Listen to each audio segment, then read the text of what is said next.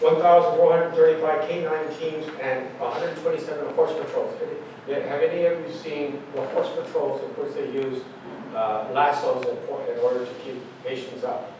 And it reminds me very much of pictures of a southern plantation.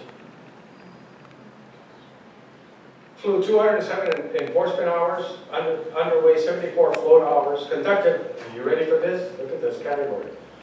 Conducted operations in 106 countries with more than 697 CPP employees working internationally. So this is not just a national kind of effort. And 328 points of installment. Lest one think these are but recent low-intensity war artifacts. Such militarization harkens back much earlier. And this is equipment and, in fact, materials that were provided to the Border Patrol going back as early as 1978, and this is just between 1978 and 1982. And if you look at the left-hand side gives you the general category, the right side are the specific activities. And I'm not going to go through all of these, but just to give you an idea of its international dimensions, look at LIC, operational characteristics, the very last square. Coordination and integration of distinct forces, especially force with military.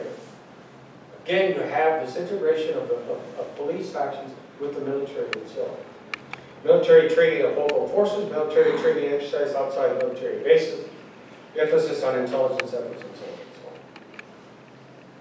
In the post-9/11 era, particularly with the creation of the Department of Homeland Security, then the sophistication and capabilities of the arsenal have not abated.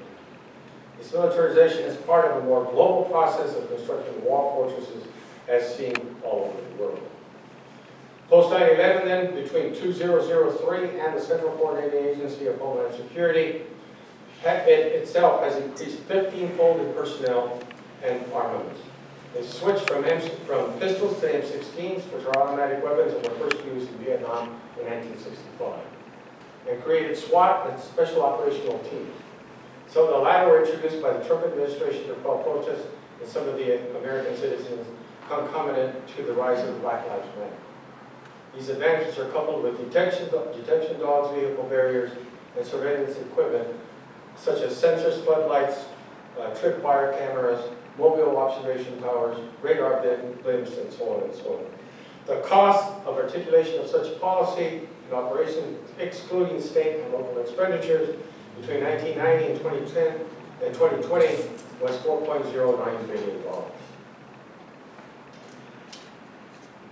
So that in total, what one has then is this low-intensity militarized assistance has totaled $560 billion between 2017 and 2022, only and previously cited. A salient element strongly associated with this Necro process is the use of terror to disguise, prevent, or remove any and all incriminating or oppositional communication of arrest, detention, and violations of law and procedure in regard to undocumented and even citizen persons. The most recent example of which is the attempted suppression of a 3-year film project that shows the manner in which ICE became an instrument of repression and terror, according to a recent analysis by Dickerson for the New York Times. And the series was entitled Immigrant Nation. The still from the first episode of Immigrant Nation shows people that were arrested by ICE, including some that were not even the targets.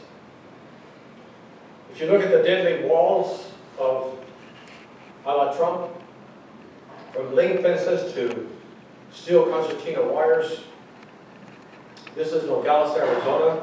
Look at the date on this, colleagues. The date of this is February the 2nd, 2019. Look at this. And I'll repeat it. Let me go back. Yeah.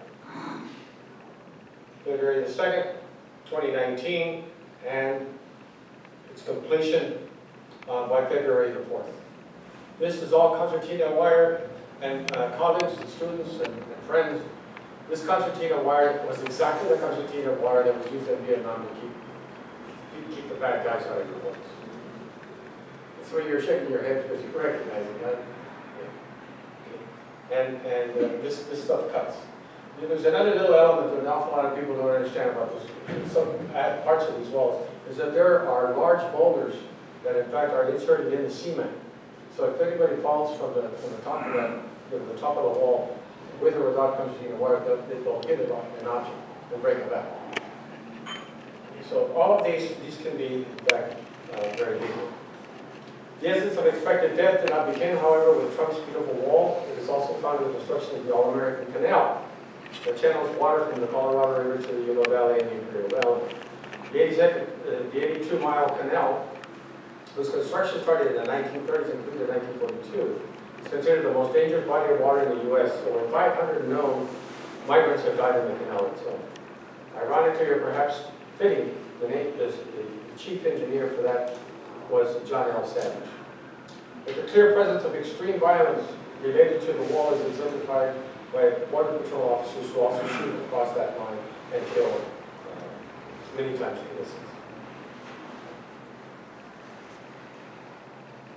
And of course, here is an example of the various wall models that were created and their costs associated with. They finally selected one of them. And this, of course, is Trump's 8 wall prototypes. Now, the wall is more important than you think, cognitively. Lest we think that its symbolic and cultural impact has not been effective, please note the digital gain within the border security wall construction 8P by 220 Games Incorporated. Players, quote, are able to play the role of building and defending. Enjoy the Army duty games for the country defense and for your home defense. Thus, the integration of the border fence and the border of the home are accomplished as part of the cognitive infrastructure to be repeated and manipulated. So that at every successive turn, the player receives not only satisfaction of accomplishing a goal, but the goal of interdiction, of eliminating the danger from the player's family, becomes interlocked without reflection and accentuates the normalcy of the act itself. The player learns to learn multiple layers of meaning reinforced by seeming play and pleasure, creating a foundation for uncritical acceptance of violent, militarized borders, or of an already accepted violent picture that is expanded effortlessly by creating the best and most effective border wall impediment. And of course, this becomes internalized by Chon. The building of the wall involved other forms of violence. Construction required the setting aside of conservation, riparian laws, environmental protection laws, as well as the generally sacrosanct notion of private property. Laws were set aside for these and other similar projects, as well as the development of the internal surveillance apparatuses and so on. In addition, there's one last element of the Necro state, the Necro network on the U.S. side, which ultimately is the most deadly that I'll talk to you about, and that is the weaponization of the political ecology of the region. And this was done by, in fact, providing a funnel created by checkpoints. These are checkpoints along the border. If you notice, the spare number of checkpoints that are, in fact, associated with Ohio, because that is the funnel through which an awful lot of this wants to be taken. But there are also these other checkpoints that ensure interdiction. But the primary tool for the policy of prevention through deterrence, and that's the phrase that's being used. And these are, of course, the casualties of this particular policy. The primary tool for the prevention through deterrence is the use of the Chihuahua and Sonora Desert, as well as the All-American Canal as weapons for the funneling of northbound migrants. The policy itself, initiated in 1994 by the Clinton administration and created by the Sandia National Laboratory, a subsidiary of Lockheed Martin, was first drafted in 1993. Within this policy of deterrence were various measurements for its efficacy. One indicator, according to the U.S. General Accounting Office, was, quote, the deaths of aliens attempting entry, which, if successful, would result in an increase. And it minimally accounted for 7,236 deaths between 1998 and 2017 and it is highly likely that in fact it is twice this. This gives you an indication. Each one of these little red marks is a dead marker. And these are, this is, as a matter of fact, one of my colleagues in anthropology, De Leon, is responsible for this rendition of these red marks that you saw by toe tags. These are the toe tags. And what you see in orange are identified toe tags, identified with the individual whose toe tag it's associated with, while those that are not orange, in fact, are people who have never been identified. More than likely, there are about 15,000 deaths between that period. And this is part of the killing grounds.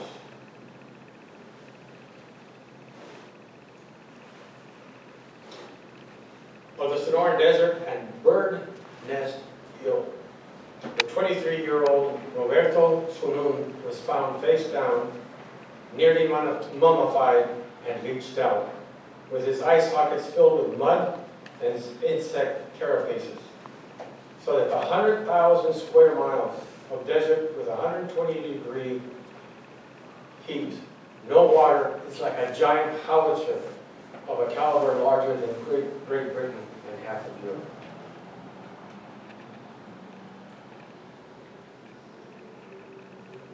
And this is, in fact, Roberto in life in Guatemala. This picture was taken, in fact, about 2 months before his death. And this is his wife,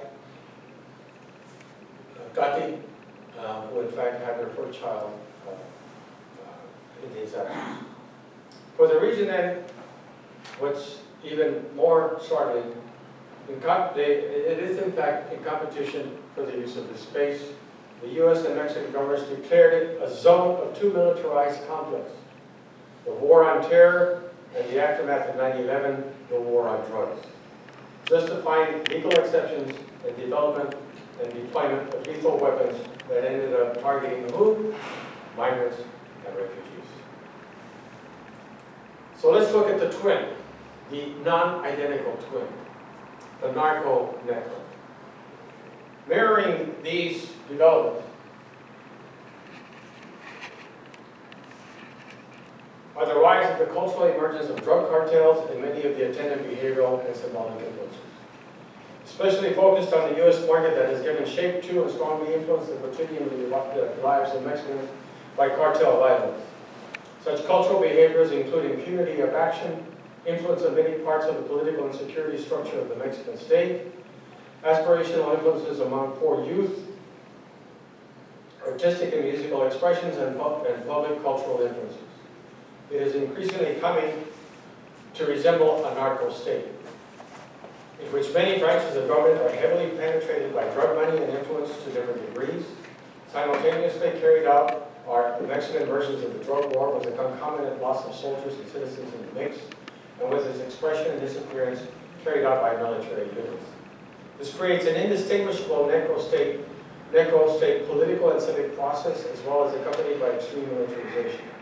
Thus, in the present, the region has been turning into mirrors of necro-narco military structure relations, networks, and actions. Local communities on both sides of the region are subject to displacement, forced migration, deep physical and psychic distress, and the abrogation of civil rights. Narco-citizenry is manifested in multiple contradictory ways. First, there's a sort of citizen, quote-unquote, normalization of violent death that happens to others so that little feeling or concern is expressed towards young men in cartels or gangs being murdered. Simultaneously, hundreds of mothers search for their missing sons, poking holes with rods for impossible mass burial grounds throughout Mexican states. Innocent victims are handed over by police for wholesale murder by cartels, as was the case for 43 male students from the Ayotzinapa Sinapa Rural Teachers College who were forcibly abducted and disappeared in Iguala, Guerrero, Mexico. Even with great uproar nationally and internationally, the main investigator of the crime has himself disappeared and ended up, in fact, in Israel. As well as the narco-citizenry is manifested by dislocation of regions throughout the Golden Triangle and Durango, Zacatecas, and Sinaloa, and certainly to different degrees throughout Mexico, and marked especially in states like Michoacán, Guerrero, and the northern states of Baja California, Sonora, Tamaulipas, Chihuahua, and Nuevo León. Thousands of the middle class have moved themselves and their businesses from cities like Tijuana, Nogales, and Monterrey to the adjoining U.S. counterparts in San Diego and Paso, Nogales, Guerrero, and Bronx. But there are also adaptations of normalizing the fear and impunity of the cartel for the Mexican, with attending negotiated daily adjustments of avoidance of care. The low-intensity doctrine in Mexico and the creation of an American market web of Mexican criminal nodes have undermined whatever existing weak civil authority existed in Mexico and replaced it with penetrating networks of cartels that influence and manage political authority. Both utilize violence for its threats to establish the dynamic mirroring and militarization of the region, often expressed in the death of thousands. And here lies then the enormous contradiction that has emerged over the last 40-plus years, and especially since 1978, the rise of the American Necro state apparatus, and now extends directly and indirectly to El Salvador, and the rise of the Necro state apparatus, which extends throughout Mexico and on the border arenas in terms of commerce, trade in guns, and infusion of millions of dollars for a hungry American market.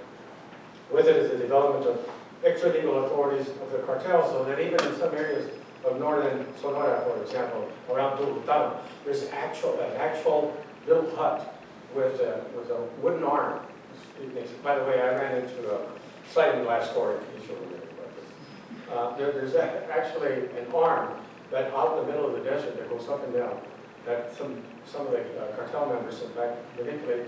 So whenever you have folks who want to go into the American part of the desert, they raise the barrier up for them after they pay the fee.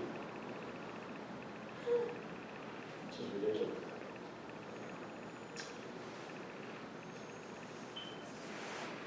So, how does this start? Well, actually, I'm going to be skipping quite a bit. And only to share with you that, in fact, the opium trade in Mexico began in the late 19th century with, in fact, the introduction of opium by Chinese workers who, in fact, there were 5,000 Chinese workers who worked in Sonora and northern Mexico. And they introduced opium, but it was basically used only for local use. World War II came along, and of course, the military needed narcotics in order to treat the wounded. It was used for morphine. The problem that arose, however, is that the American mafia took over that introduction after World War II, from 1947 on, and then really basically took control of the traversing of illegal morphine and opium, especially opium into the United States. And that's really the way in which the opium trade started, and which as well later on.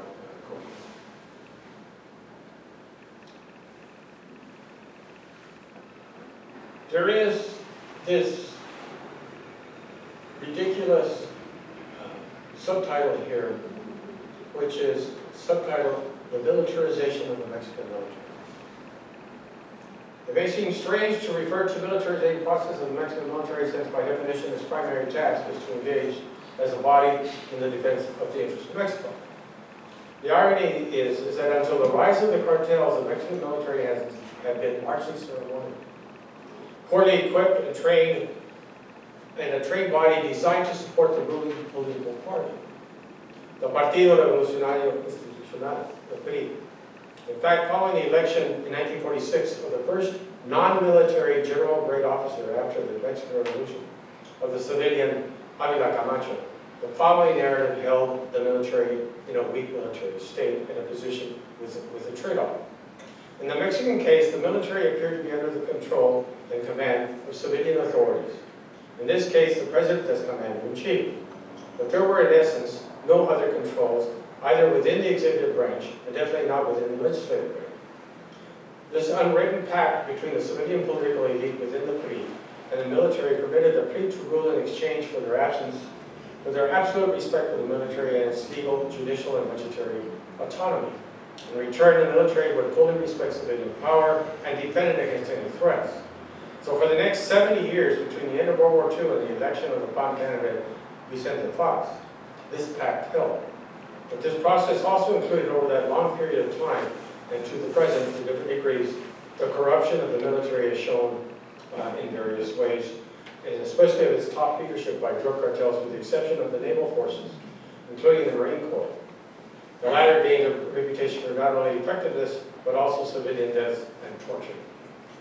But the military's role as both benefactor and protector of the ruling party changed by less attention paid to its previous role, especially until the following presidency under Felipe Calderon, who not only tasked the military to undertake a war on drugs at the behest of the United States, but also initiated the militarization of the armed forces by the United States with millions of dollars in training and equipment until the present has been discussed previously. The loss of military personnel, especially is indicative of the low-intensity nature of the expanded military function, with 750 killed since between 2006 and 2019, and hundreds wounded in the military. It's the actual number of combat troops is no more than 42,000. There is, however, important developments in this militarization process that more closely resemble the American military-industrial complex into what I have termed the public works complex, in which, in fact, the military has all public works being turned over to its control. And as well, the collection of revenues at ports as well as at airports. So, in fact, the Mexican military now has its own standalone budget. And let's get to the cartels. The cartels are mostly responsible for an American market trade for people who use drugs in the United States and expended on the order of $150 billion on cocaine, heroin, marijuana, and methamphetamines in 2016. The marijuana market is roughly the size of the cocaine and meth markets combined, and the size of the retail heroin market is now closer to the size of the marijuana market than it is to other drugs. And by the way, the newest drug being meth and practically technical part of the cocaine trade was now able to infuse meth into the cocaine, which makes it much cheaper and much more profitable.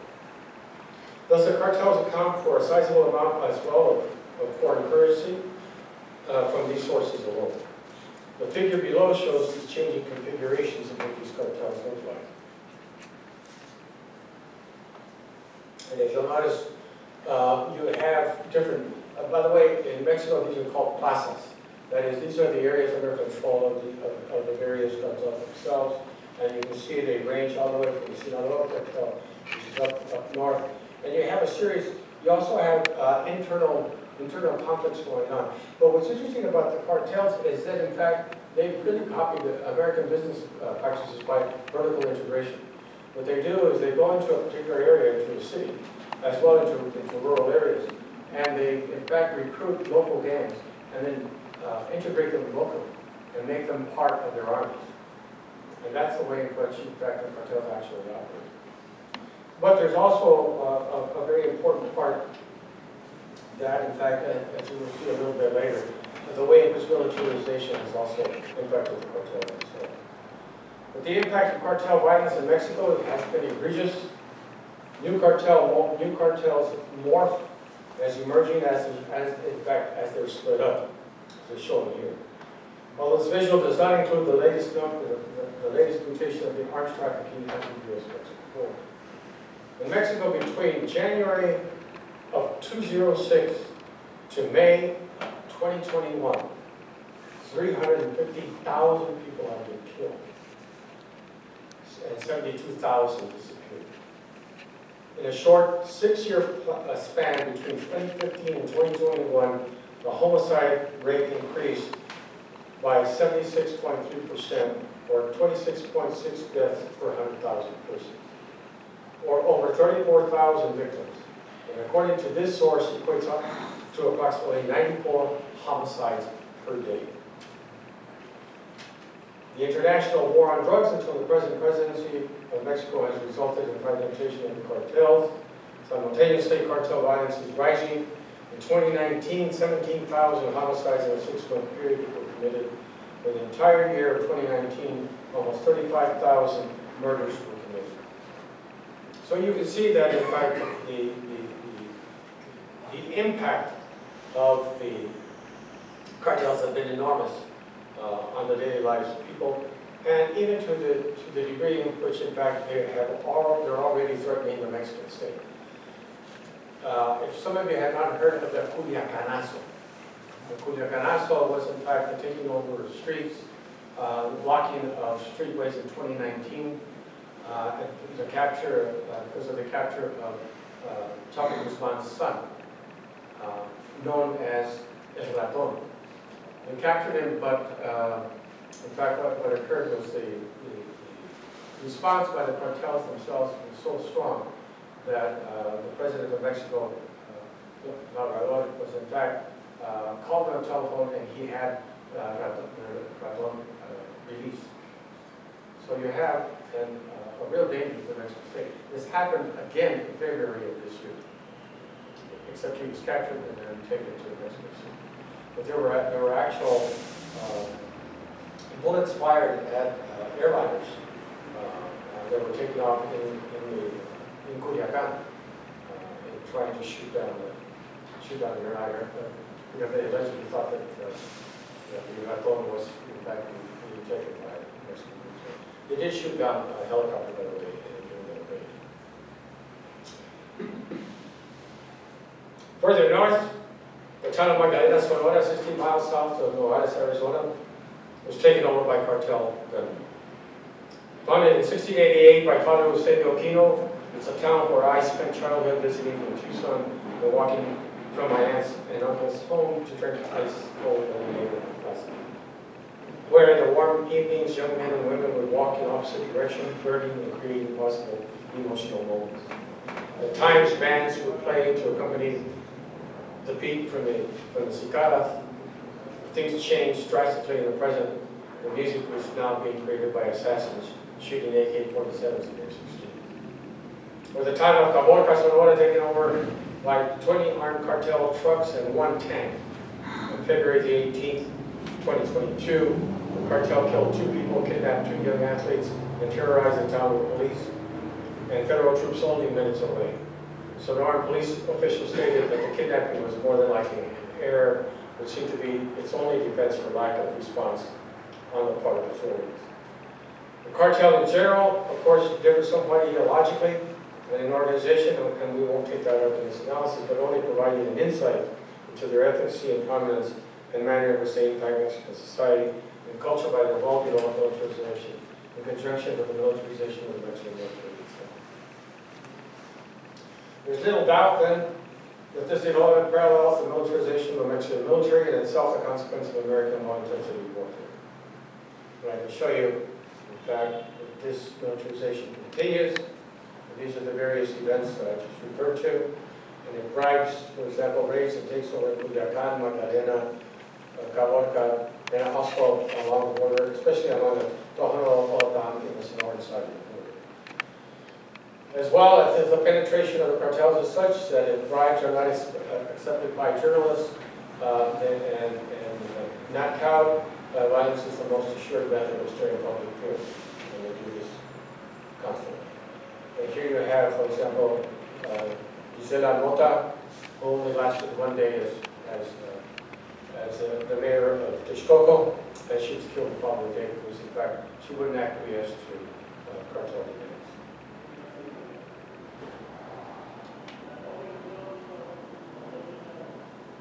I can point to you, for example, the way in which militarization overlaps by the fact that 30 officers from the Special Air Mobile Air Force trained by the United States in low-intensity warfare tactics were recruited by the Gulf Cartel as a special assassination and shock troops known as the CSRC, which eventually morphed and competed with the Gulf Cartel and its coastal territories, and with it, a scale of violence more intense and murderous than ever before.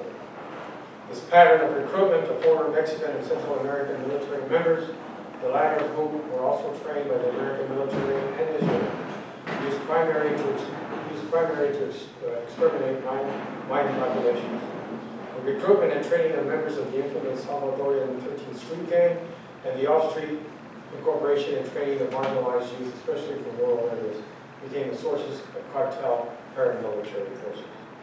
As Valdez summarizes the impact of los Zetas by stating, quote, the creation expansion of the Zetas at the end of the 90s and the beginning of the new century was a true inflection point that would initiate a new movement in the history of organized crime in Mexico, the organization of criminals, real mechanisms to kill. They had recruited more than 300 Zetas to the cartel. And this shows you, of course, the flow and direction of American arms.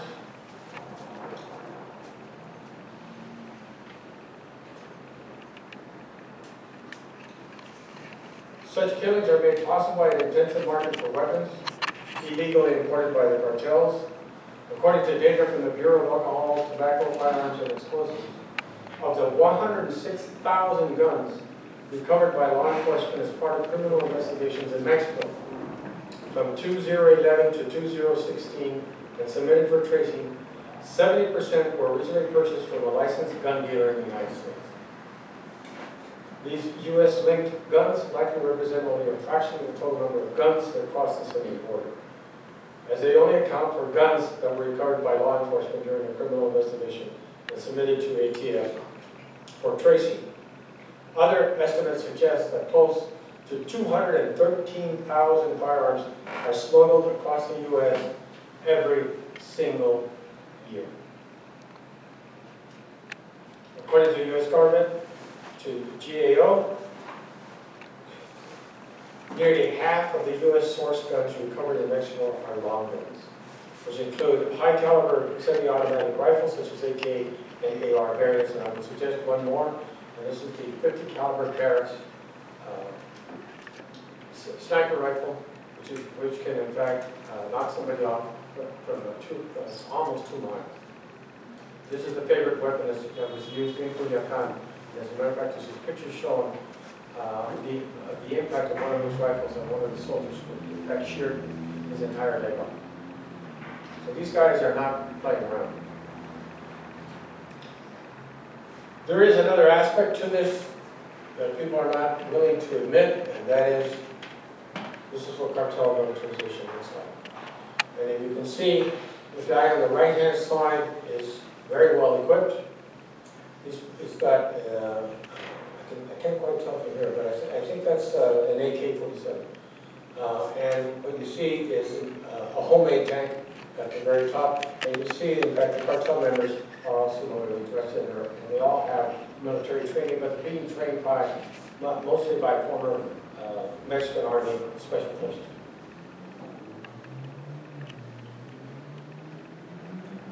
One of the biggest issues, of course, is the corruption of the military itself. And here you have, in fact, General Salvador Cienfuegos, who was arrested in the United States, but he was immediately let go by protest by the Mexican government to the United States, and he's free now. He was identified as the chief of, among the